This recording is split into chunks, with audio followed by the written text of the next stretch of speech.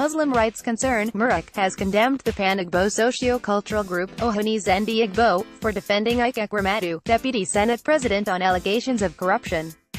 The Buhari government recently commenced the process of confiscating some of Ekweremadu's property abroad.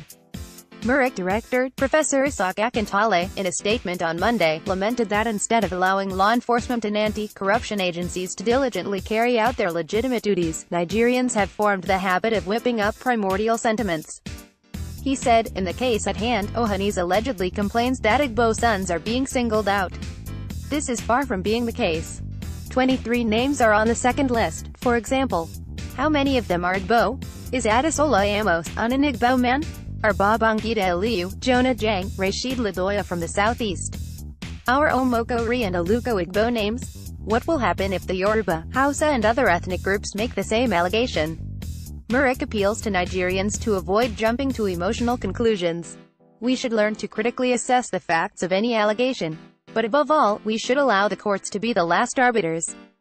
A political culture which readily and laughably extenuates offenses committed by people of our ethnic background, religion or political party is capable of leading Nigeria to perdition. How can we, in good conscience, celebrate thieves and morally barren people?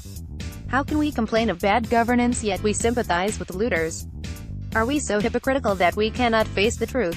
We are the cause of all the bad things we accuse our leaders of if we cannot allow the government to punish evildoers.